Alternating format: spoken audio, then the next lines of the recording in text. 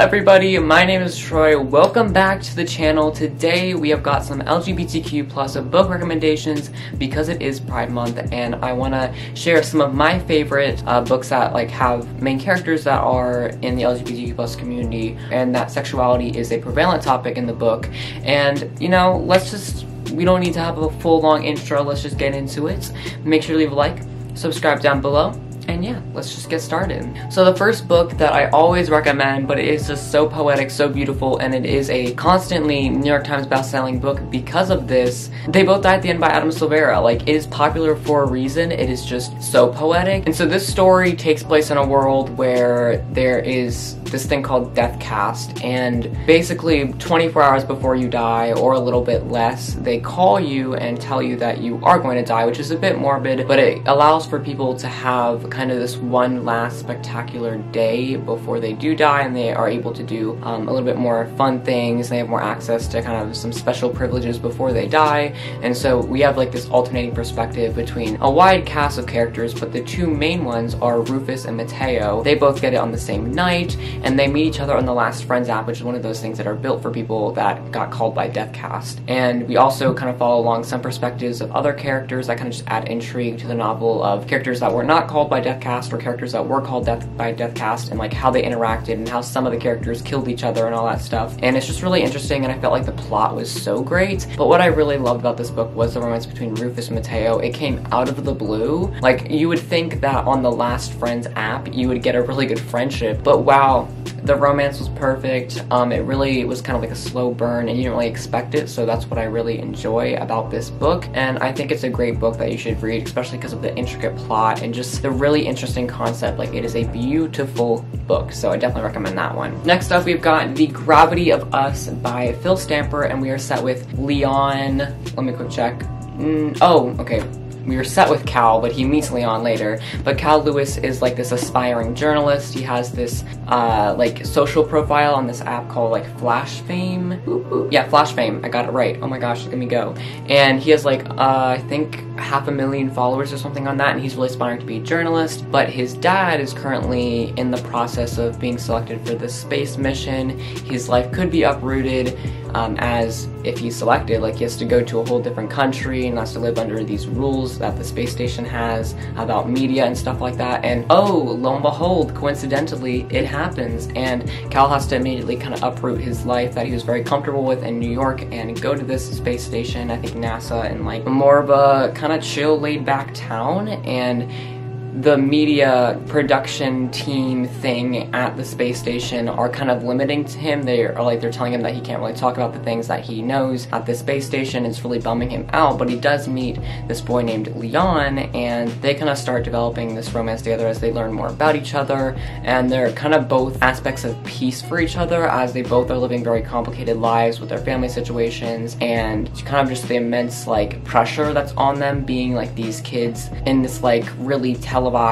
space station thing. So it's really interesting to see just how they kind of find peace within each other, and it's such a beautiful book as well, just like They Both Die at the End, and I definitely recommend. Next up, we have got You Should See Me in a Crown, where the main character and author are both in the LGBTQ plus community, and this book is set in like a high school setting and has kind of that basic plot, like going for the prom queen spot, because basically the main character, I can't remember who she was, but she was trying to get into the like college program, and she got accepted, but she didn't get a scholarship for it, so she needed like $10,000 or something to get into the program. And lo and behold, the winner of the prom queen and the prom king get $10,000 scholarships for the school that they want to go to. So she's like, okay, I really don't want to have to participate in this like social competition. I'm really bad in social situations, but I'm still gonna go for it. And so she does. She definitely struggles, and we also find out on the way that this main character is a secret, and that she does not like guys. She does not want a prom king, she wants a prom queen. And so she's suddenly outed by one of her friends. I can't remember exactly the plot because I read like 8 months ago, and then all of a sudden she starts getting bullied, but she kind of finds a way to push through. She has to find a way to push through and also develop a relationship with this girl that she likes, and do that while she's also battling like the immense like homophobia, but also some people are supporting her. So there's like this battle, and it's crazy, but I definitely recommend this book because the romance was really beautiful, and I don't know, I just thought the representation was great, and it was just like a cute, funny story that's not totally realistic, but like we stand it anyways. Next up, we have got Cemetery Boys by Aiden Thomas, and I know I talk about this in every single video, I'm sorry, but this is like a really, really, really good book, and like if I cried while reading books, then this would be a book that I cry to, because wow, it's just so immensely beautiful. Like the trans representation in the book is so amazing, and I just love to see it. So this book is actually centered around kind of like the transgender community, because the main character is trans, and he is kind of battling like the constant misgendering from his family and from people around him. Like he really wants to set and prove himself to his family that he is a real brujo, so he goes and performs this ritual, and lo and behold, he does the ritual. He's so happy, but while he does that, he also sets this ghost free named Julian, I think they pronounced it Julian in the audiobook, so that's what I'm gonna go with, and he starts causing a lot of trouble in Yadriel's life, but ooh, the two start growing feelings for each other over time as they start to find the mystery of a missing family member in Yadriel's family, and why Julian was suddenly like pulled out of his grave and became a ghost. Like there's just a lot of mystery aspect to this book, and that's what I like. It's like it centers a lot around the trans community, but it also has this great plot, and inspired by the like Latinx culture and all of that stuff. So it was just amazing, and I thought it was such a good book, and the ending was so good, like so juicy. It really slapped. This book really slapped. I probably read it in like 2 days. Like it was so good. So definitely recommend that one. And the last book that I have for you guys today is Girls of Paper and Fire by Natasha Nyan, and I read this recently, and oh my gosh, holy heck was this a great book. I was not expecting the LGBTQ plus representation in this book, and I don't know why I didn't, because it was beautiful. And like when I say like I want LGBTQ plus romance, that is what I want to see, because it is just amazing. We are set with this main character named, ooh, let me try to remember.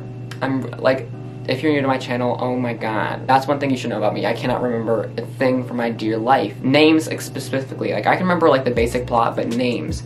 So it is like Leora or something. Lee. I think that's her name. She is just living in her village one day. She works at her family's apothecary. Is that right? Apothecary. I don't know, we'll go with it. She's working at her family's apothecary.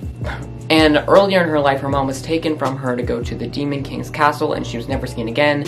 Those same soldiers go back and take Lee now, and so she's suddenly uprooted from her family for her very special, like, demon eyes. We still don't really know what's going on with her eyes, but, like, she's all had these, like, gold, like, these bright gold eyes from the moment she was born, and so she's taken for that to the castle, and she's forced to give her body to the king. That's basically what the paper girls are.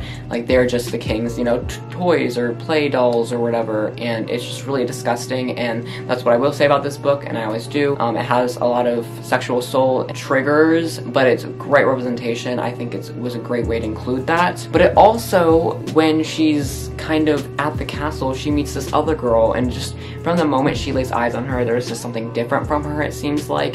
And as the two get to know each other and kind of get over their like initial like upsetting reasons, like that they don't really like each other or whatever, they start to develop this romance as well, and it's so cute.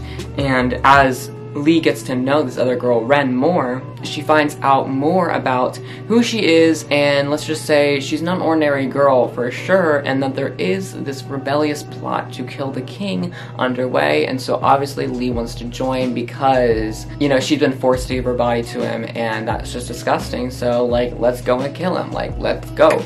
And so that's basically the plot of the book. It is so beautiful. The plot is amazing, although a little teeny bit slow in the beginning, but like the romance makes up for it in every aspect. This is one of my favorite books, and someday I want it on my shelf because it's so beautiful. But yeah, it's amazing. I totally recommend, go read it. Alrighty, thank you so much for watching. I really enjoyed making this video. If you ever want more recommendations, I got them. I could only narrow down to 5, but I have more.